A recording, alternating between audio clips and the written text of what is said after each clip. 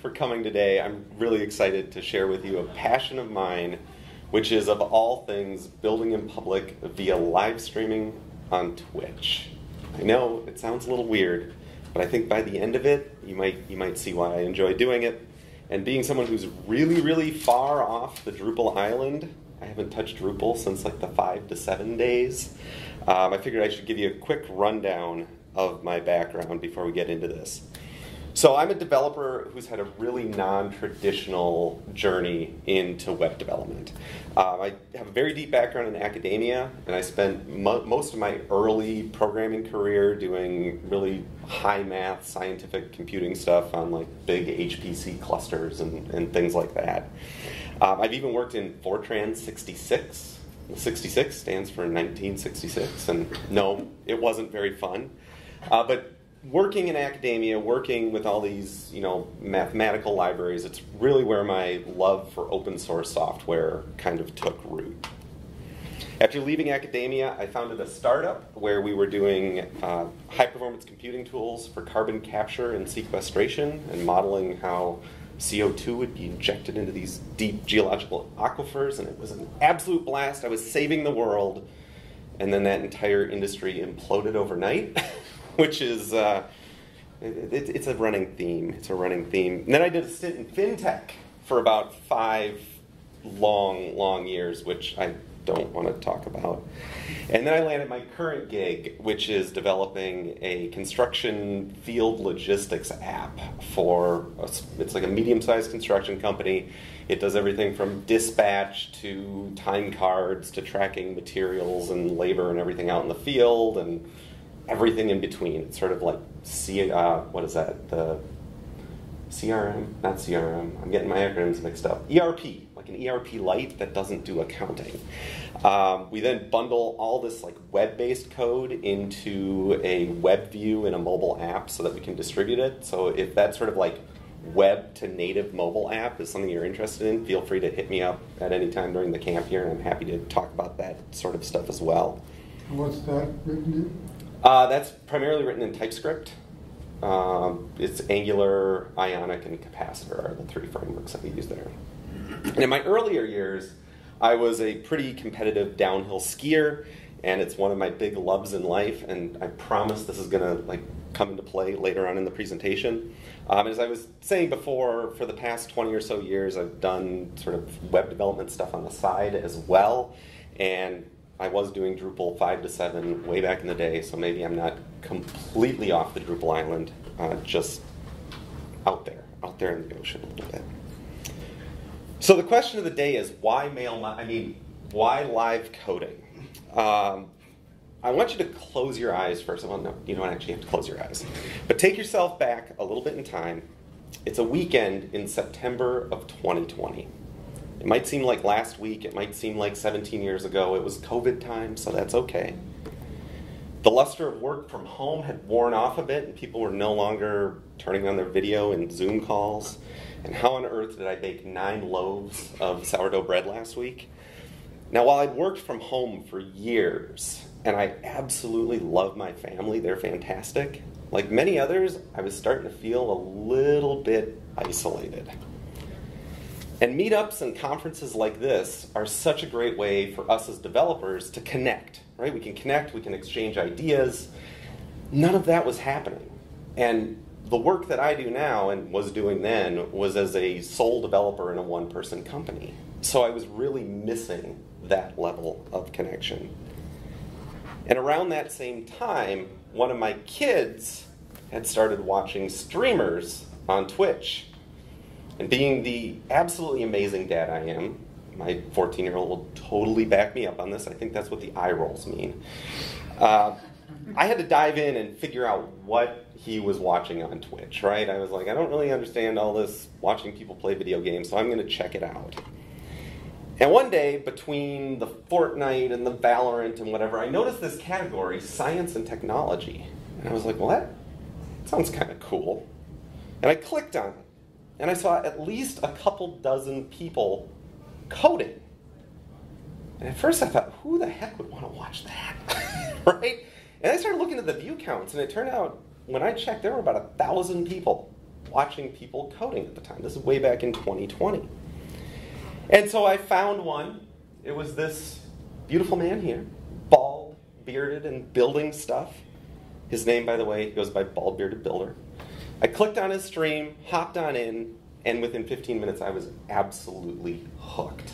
Here was this guy building really, really cool stuff with a bunch of people in chat who were all developers who were cheering him on, trolling him, helping him out when he would get stuck. And it was just this amazing community around what he was doing, and it was a lot of fun to watch. I started looking through some more of the streamers, and I found other streamers who were doing like HTML stuff with CSS wizardry that I'd never seen before. I saw people developing C# games, indie developers developing these games in C#. And most of them had these Discord servers, which is a lot like Slack. I don't know how many of you know Discord. It's very, very similar to Slack. And everyone would kind of come together after the streams and hang out. And it was just this wonderful, wonderful community. And I really found, like, in the midst of the pandemic, I'd found my people.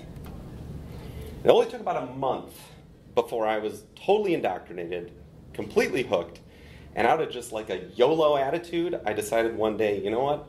I'm going to start streaming. And I hit the stream button, and the adventure began. And just as a side note, this is an actual image from one of my streams, so stuff can get like amazingly weird on stream. It's a whole lot of fun. So I was told by my 7th grade communications teacher that I had to have one of these slides in every single one of my presentations. So here it is. We're going to start by talking about the benefits of live coding, mostly in the context of the journey that I had and the benefits that I've seen. We're briefly going to talk about some of the little like gotchas you can get with live coding, which I haven't experienced a whole lot of them, but there's definitely a few things out there. And then we're going to try to build a simple live coding stream, and if the Wi-Fi will cooperate, we'll even hit the go live button. And no one will actually know if we hit the go live button, but we'll see. We'll see what happens. So, benefits to streaming. We're going to start with the first one, and you heard me use the word quite a bit in the last couple slides, and that is community, connecting with other developers. Back in his 1999 .NET keynote, Steve Ballmer, then the president of Microsoft, famously chanted to over 1,000 live streamers, community, community, community. Actually, I think that was like developers, developers, developers, but we'll just stick with community here a little bit. And my grandfather used to always tell me, Mark, it's not about reaching Twitch affiliate, it's about the friends we make along the way. By far the most obvious and frankly sort of the foundational benefit of live coding is the community that you build around you. As you stream, other developers are going to jump into your chat. They're going to hang out. They're going to start to offer, advice, some solicited, some not solicited, and they're going to start to support you, and you them as well. While it seems like streaming may be a one-directional kind of communication, it turns out that it very much is bi-directional. You're going to get more coming from your community than you ever put out to it, which is a really neat experience to have. This is why it's really important to find communities you like in live streaming and figure out the things you like about them. And if you do decide to start live streaming, you want to start to foster those ideas within your own community. Another thing you can do is find a Discord you like. I know that JD has done this. That kind of becomes your home Discord with other streamers. I've been attempting to do this as well with not as much success as the Discord that you're on. Yeah, but the other thing I'd really recommend is you get involved with other streamer communities, the ones that you like, before you start streaming. And the reason for this is one of the things that every streamer dreads is the 0 view count, right? You spend all this time building your stream, get all these great ideas of what you want to do, and you fire it up, and you're talking, and you're looking at the camera, and that 0 just stays a 0, and it can be really hard to get over that first sort of hurdle. And it makes sense, because you're at the bottom of a list. Why is someone going to come watch you when the Primogen is pulling in 1,500 people? There's people have the people that they go to watch. Because I'd been involved in Bald Bearded Builder's community, I'd been talking to him, I'd been talking to others in his community who I knew streamed, And I've been asking them, like, how do you do this? What do you stream? If I were to stream this kind of programming, do you think people would be interested? And they all got excited for me. So the first time I fired up my stream, almost immediately I had people in chat, mostly troubleshooting all the OBS issues I was having, but the actual stream, I don't think I actually coded a line of code on stream for probably the first 2 or 3 times I streamed. It was all working out the bugs. But that community had kind of taken root and started. Let me see. Oh, yeah. And as I mentioned, that interaction, it goes both ways. One of the biggest moments I had in streaming happened to me a few months ago, but the start of it was years ago when I first started streaming. When I first started streaming, we had this viewer who came in, and he was clearly new to coding. And he was asking a lot of very basic but very good questions in chat, and was getting excited about the answers, and it was this really neat exchange that was going on. And all of a sudden one day, they just disappeared. They stopped showing up to the stream. They stopped showing up in my Discord, and I started to be like, whoa, did I say something? Didn't hear from them for 2 years. And then a few months ago, they showed up in my stream chat, and they said, hey, I just want to let you know, when I first found your stream, I was looking at gaming streams, and Twitch suggested your stream to me, which flabbergasted me in the first place. But I came in, and he said, it was so much fun watching you code, and it was infectious. And after a few weeks, I decided to start looking at boot camps, and he had enrolled in a boot camp, and he was letting me know that 2 years later he'd just gotten his first job in software development, and he finally felt like he had a profession that he loved what he did. And I'll tell you, someone was cutting onions next to me at my desk when I was hearing this, you know. So you get this amazing, amazing connection with other streamers. Now the second benefit of live streaming is mentorship, or as I like to say, standing on the shoulders of, wow. So I asked Midjourney to generate some imagery for me here. And this is the result of a computer programming standing on the shoulder of a giant. And I don't think it exactly got it right. Let's try it. Oh, good Lord, that's even worse. Let's get simple. There we go. So we're going to stand on the shoulders of giants. When you're streaming, you don't know who's in your stream watching. There's a lot of so-called lurkers. I will say over my time streaming, and you're gonna hear some stuff here which confirms this, I've expanded my professional network in a way that no programmer in a basement in Rosemount, Minnesota should ever have been able to do. Imagine if the maintainer of the web form module showed up in your stream, or even Dries. It's that sort of stuff that can happen. I can distinctly remember one day, about a year after I'd started streaming. Now, I stream my day job work a lot of the times, and I use Angular and all these other frameworks, and I was using this NPM package that is a big, big NPM package, like 500,000 downloads a week big. And I was struggling with something complicated with it. I was trying to get the code to work, and it wasn't working right. All of a sudden, a new chatter pops up. And I'm looking at the name, and I'm like, I know that name. And the new chatter seems to know everything. Like, well, try this. Boom, it works. Try. It was the original founder and maintainer of that package, who had seen in my title in the stream that I was using it, jumped in the stream. He hung out in the stream, the whole stream. He came back the next stream, showed up in my Discord, and now we've got a lot of people who do the same sort of stuff in my community. He hangs out in my Discord and helps people out all the time. It's amazing the kind of connection you can get.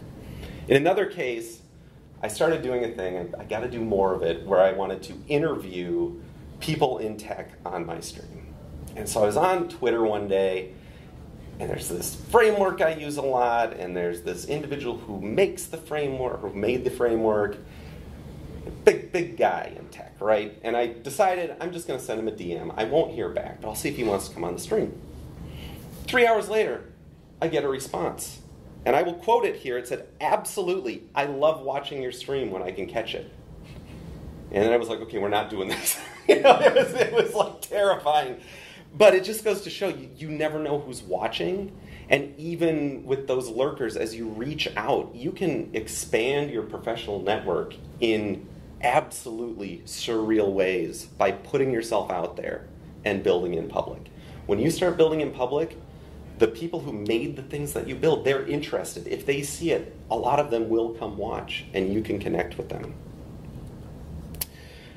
So the third, Stream Chat is the ultimate rubber duck. If there's anyone in here who hasn't heard about rubber duck debugging yet, you're about to hear one of the trade secrets of programming. You take a rubber duck, doesn't necessarily have to be rubber nor a duck. You put it on your desk, and when you run into a problem, you talk to that thing. You explain the problem you have. You explain the code that you're trying to get to work. And it turns out that the process of converting our thoughts into speech activates different parts of our brain that are better at solving different problems. And many times, just the act of doing that, you can actually come up with the solution to something that's been driving you crazy. It's very similar to when you go to Stack Overflow is not a thing anymore, is it? Now it's all ChatGPT. You go to ChatGPT, you start typing in the question, and halfway through typing in the question, you're like, oh, I got it. I mean, has anyone else had that experience? Yeah, I mean, it happens all the time. So Stream Chat plays a really similar role.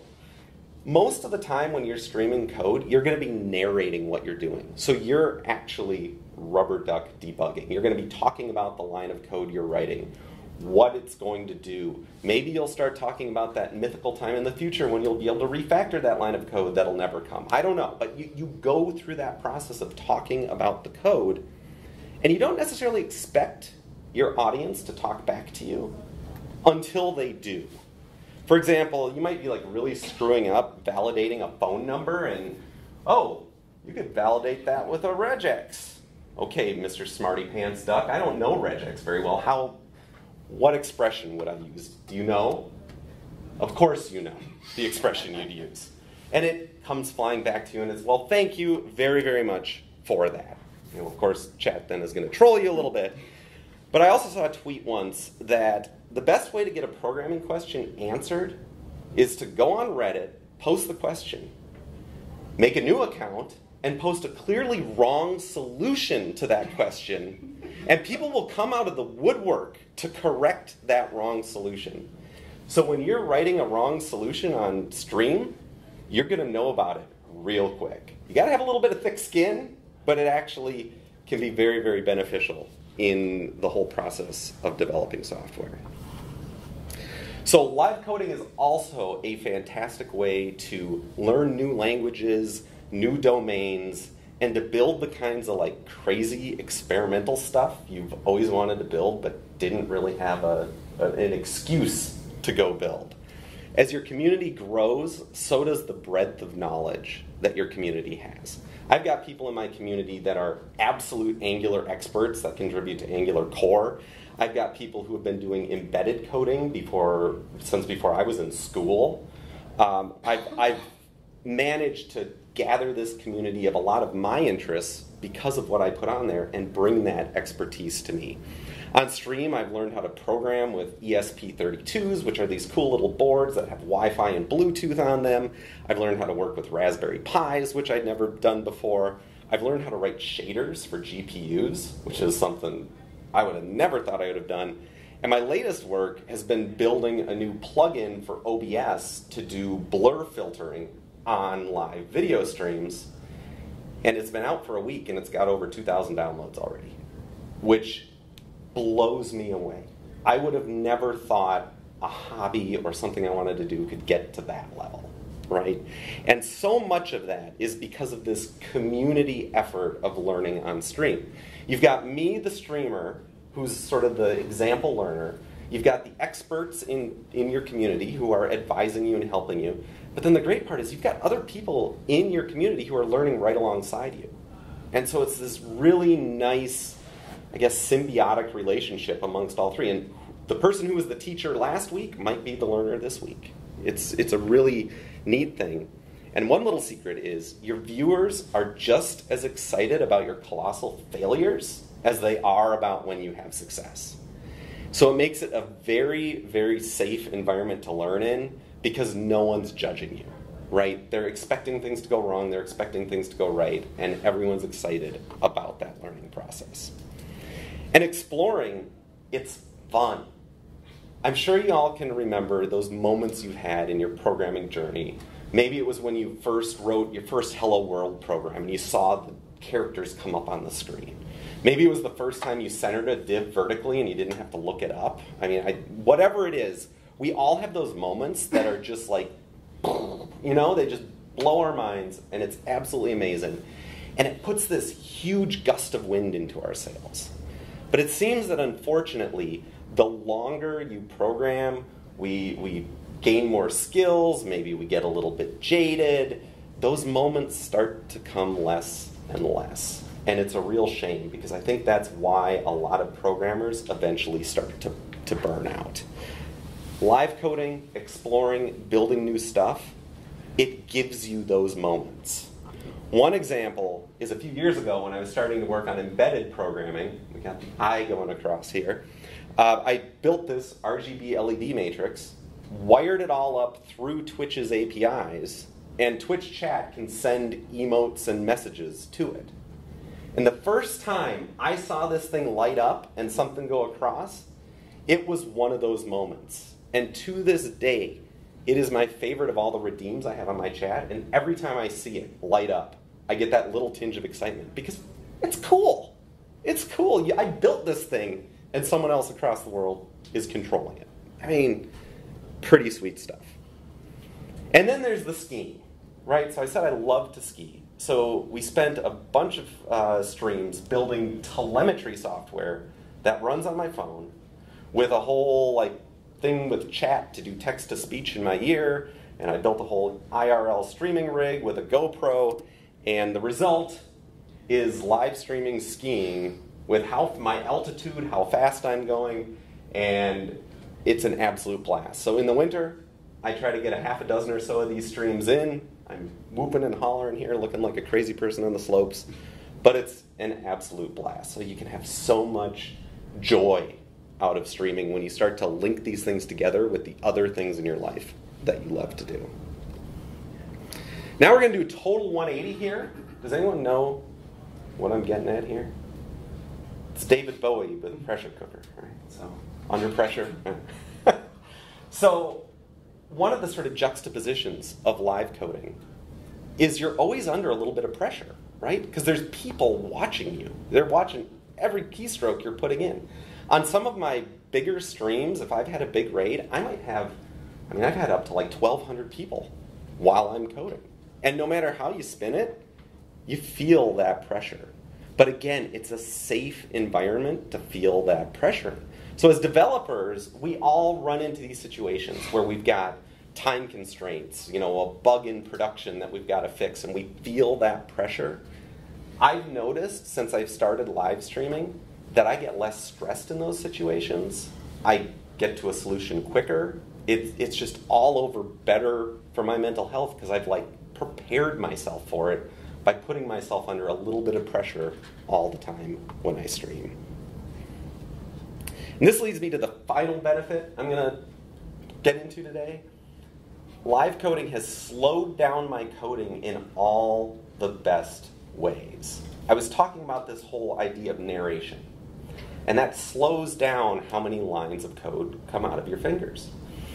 And when I started to do this, I was streaming my professional work, and I was like, I'm not putting out as many lines of code as I would in a normal day. And I started to get concerned.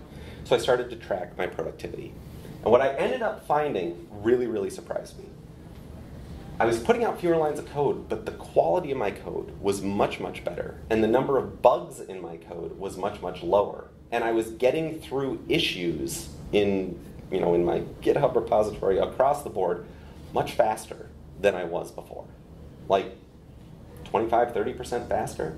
So this whole idea of slowing down to go fast has a whole lot of merit, and streaming forces you to do this. The other thing that I noticed is this whole dialogue in my head after a year or so of streaming started to creep its way into my coding off stream too. So even when I wasn't streaming, my brain was still going through the whole motion. And so my programming improved overall, not just when I was on stream. Now, I painted a pretty nice picture of what streaming can do for you, but it definitely isn't for everyone. Personally, I've not run into too many downsides in terms of live coding, but there's a few to be aware of. The first is it absolutely can be a distraction. I've had days where I've wanted to get X, Y, and Z done on stream, and I've gone into stream and chat had other ideas. And I was not in the mindset to keep things on track. I mean, chat always has other ideas. Most of the time I can keep on the rails, but every once in a while it gets kind of hard. So being a one-man shop, as I was saying, I track my productivity, how many issues I'm getting through, how many features I'm putting out, and to date, my very productive streams far, far outweigh the unproductive ones, but I need to be aware of it, because if that ever switches, I've got some decisions to make in terms of my professional development here. Second, streaming takes a lot, especially when you first get started. I mean, you're trying to monitor chat, you're trying to monitor a video broadcasting software, you're coding, you have all this pressure down on you, right? And so sometimes it can start to feel like a little bit of a chore. And one of the things that they tell you when you start streaming is to build your community, above all, stream with a consistent schedule. Pick whatever number of days a week and stream at the same time on each of those days. Some days you're going to be scheduled to stream and you just don't want to do it. Listen to yourself. Don't force yourself to do it, especially early on. You're going to burn out if you don't. My community has been so supportive of me needing to take some time off a stream, even take like a month off when I need it, and they're there when I return. Even early on, missing a stream, people go find another streamer to watch for the day, and they're not going to forget about you, especially if you're really building your community by being engaged with your viewers. They're not going to forget you, so you really don't have to worry about that aspect. And finally, building and maintaining a community is also a lot of hard work. It's very rewarding work, as I hope I've illustrated so far, but it is hard work nonetheless. So this folds nicely into that whole burnout thing. Don't expect perfection out of your community, but at the same time, you can't let things get out of control, because once they get out of control, it's way, way harder to get the cat back into the bag. So now, let's build a live stream. We're going to start off with, what hardware do I need to stream? The answer is, to get started, you probably already have what you need. You can stream with a laptop and a laptop webcam and a laptop mic. It works perfectly fine. If you're thinking about bumping up a notch, right? You stream for a few days and you decide, hey, I want to make this a hobby that I'm going to do regularly. I would argue that audio is the best thing to start upgrading first, because people aren't looking at you necessarily, they're looking at the code and they're listening to you. So they're always hearing your voice, and a bad mic can be hard to listen to. So some options, I'm a big fan of these USB condenser mics that are fairly inexpensive, 50 to 150 bucks for a good one. The Elgato Wave mic is a fantastic mic. You can do so much now in processing in software. You can also go with these dynamic XLR setups, and they range from, like, by the time you get a input and you get a mic, you're looking at least 200 bucks to just stupid amounts of money. I mean, there's streamers with like $8,000 audio setups, and they don't sound very different from the $150 USB condenser mic, so it's definitely diminishing returns. The next is lighting. So once you have your webcam on you, lighting will play a bigger role than the actual quality of the camera at first. So you can even start off with like some of these LED Home Depot work lights. I've seen some streamers that have them they got like clamps and stuff on their desk, and they're just lighting themselves up with a work light that they got for 30 bucks at Home Depot, and it works just fine. You can start to then get into the kind of dedicated lighting, and I think my lighting setup, which is a pretty good lighting setup, is like 150 bucks. But again, it can go astronomical with lighting if you get super, super serious about it. And then finally, upgrading your video. So a great option you've got is probably in your pocket right now. The cameras on phones are amazing, and there's Android apps and iOS apps that allow you to use your camera as your webcam. I use my iPhone as like a secondary camera. I do these projects with like soldering and stuff, and I've got a helping hands thing, and I just put my phone in it, and the video that comes out of it is absolutely gorgeous. You might want to consider like a higher quality webcam. It's not worth getting the junky ones. They're junk. But $100 to $200 for a high quality webcam, and you're going to be in a pretty good place. And then you can go, the way that I went. Don't tell Mrs. Mark. Like a mirrorless camera or a DSLR with a decent lens. You can get things used that work pretty well, where you can get much higher quality than the other two for $300-500, or the sky's the limit. I mean, there's streamers out there with like 4K video stuff from Sony that costs more than I make in 6 months. So it can get really stupid on the video side, but you don't need that. So work your way down the list. So what else do I need? Well, you're going to need some software.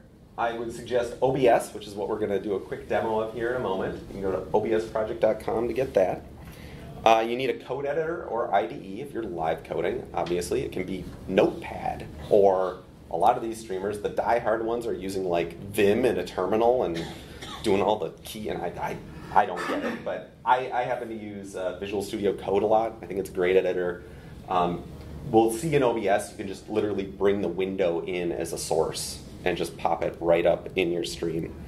And it's good to have some hopes and dreams when you're streaming, and definitely have an ability to laugh at yourself, because stuff's going to go wrong. And if you're not the kind of person who can handle stuff going wrong in public, it might not be the thing for you. So you have to have a bit of a sense of humor to do the streaming thing well. Okay, let's see if we can. Oh, I forgot one thing. What's that? I forgot one thing. What's that? The signal out. How much? Oh yeah. So in terms of bandwidth, I'm on. I've got like 20 meg up, and it's okay. You can get away with probably like 6 meg up if you go like 720p and a lower. I guarantee you my DSL does not do that. Okay. Well, that makes it a little bit tough then. Okay, I gotta figure out how to switch this now. Okay. So OBS. You go to obsproject.org or POM or whatever it was, and you download the thing, right? And one of the things you'll want to do after you download is go into your settings, and we'll just see here. In settings, there is, I believe it's under stream, you'll see a connect account here. I've already connected the account. That's to connect to like your Twitch account or your YouTube account, or what is it, Kick, or whatever that other one is that no one codes on Kick, so probably not that one. Or it might be a good opportunity. I don't know. And this is what you'll be presented with. An open, fresh, new OBS. If you saw my OBS, it's not like this. So we have scenes. The basic idea is you have scenes, and you have sources that can be in those scenes and can be shared between scenes. So let's just start by making a quick talking scene. So I'm just going to right-click here and rename this one to talking. And then under your sources for the scene, you would just go ahead and click plus. We went on an audio input capture, and we'll just call that mic. And then you would select whatever microphone you want. I guess we'll use my MacBook Pro and not my phone in my pocket. And then we're going to add a video source. So a video capture device down here. And I'm just going through this to show you, we'll call this webcam, show you how simple it is to get something basic set up and running. The device then will be the high HD camera here. And there we go. Hello, I'm here. We'll just click OK. And now we got a talking scene, right? We've got my mic, we got my face cam. Now let's make a coding scene, right? Because what we want to ultimately do is live code. So we'll make a new scene here, and we'll just call it coding. And under coding, let's go ahead and add again our, where did it go? Audio input capture. And here we want to add an existing, because we already set up our mic. And we want to go ahead and let's add our webcam.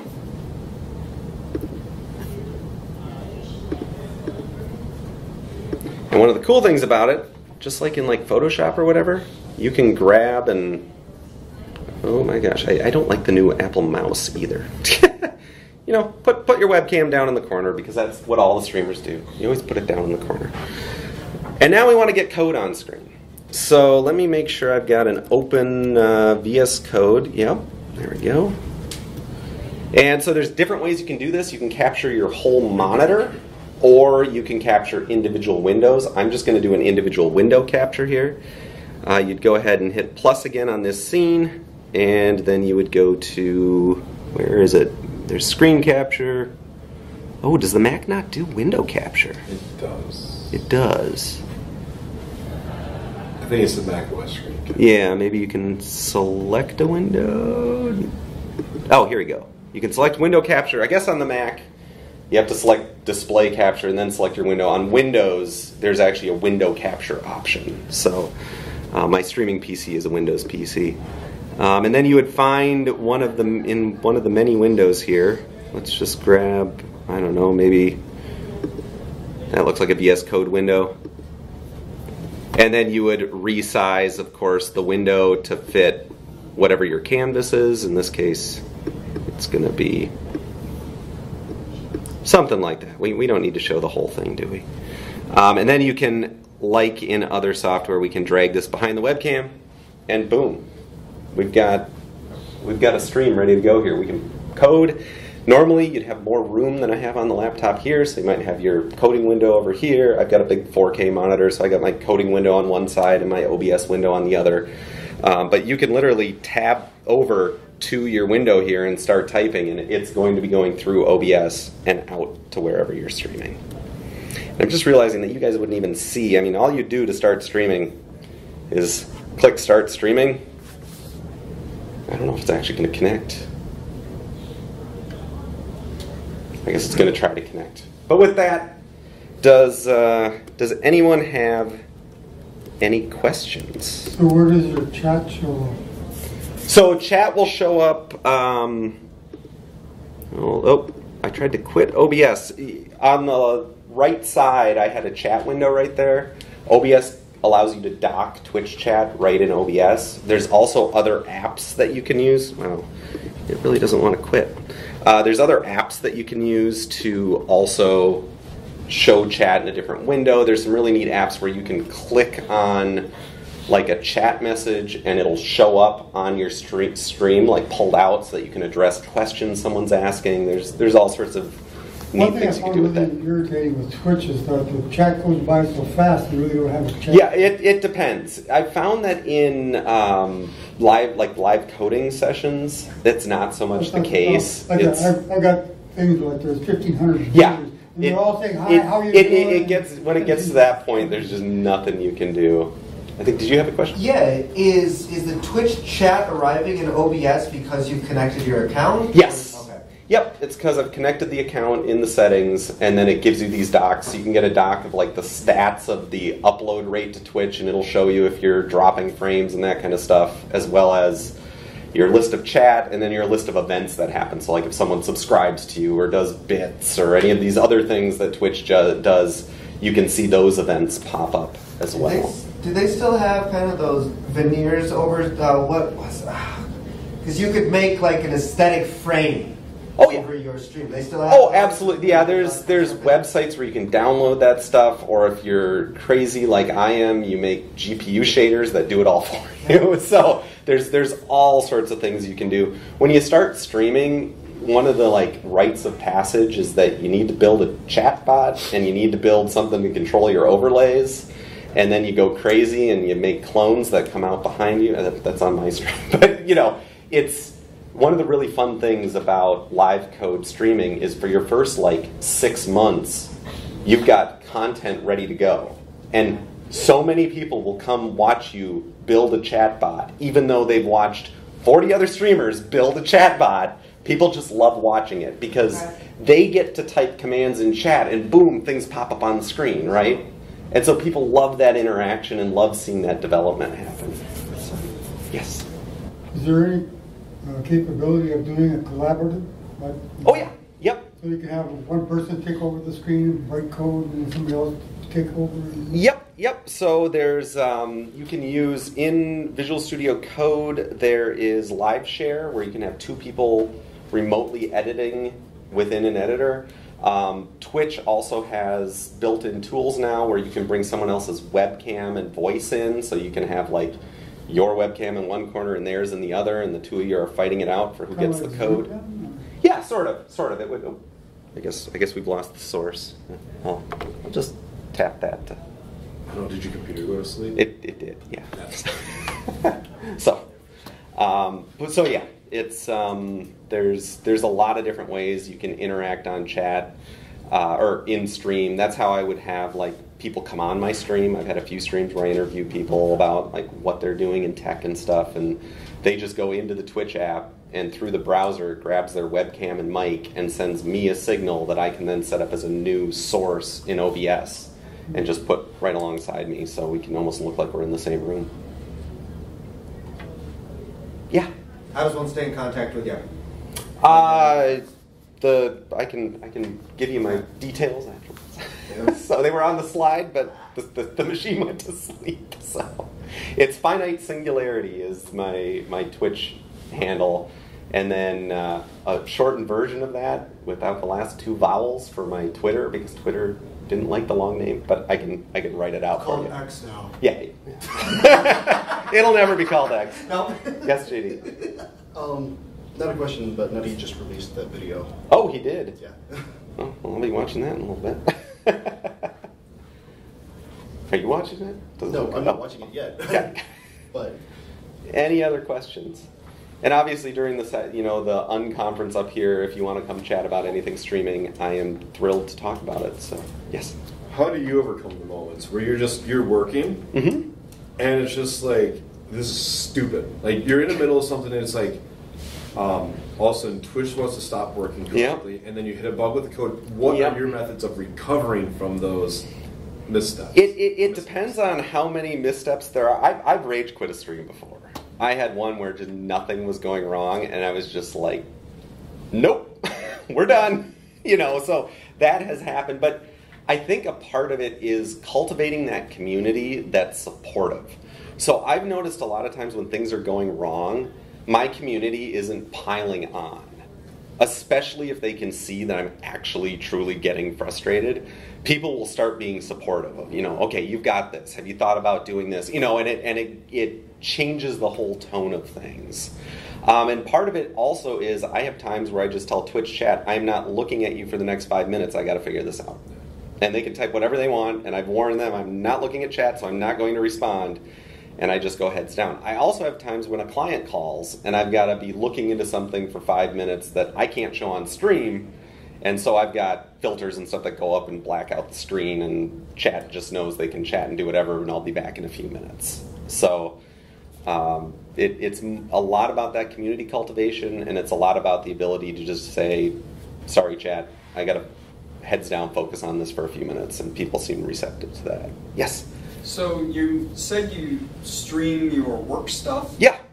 How do you know what you can stream and what you shouldn't stream for Yeah. work stuff? Well, so it's all mine. I own all the IP to the stuff, to the code. So I'm comfortable showing all my code because it's a 6-year project, and if someone grabs some little bit of code out of it and they're able to reproduce the whole thing, good for them, right? In terms of like data and stuff, I've been very intentional since I started this project before I was streaming to basically take production data, bring it in as if it was real data, and then I scrub it so that it clearly looks like fake data, like a foreman's name becomes George Foreman kind of a thing.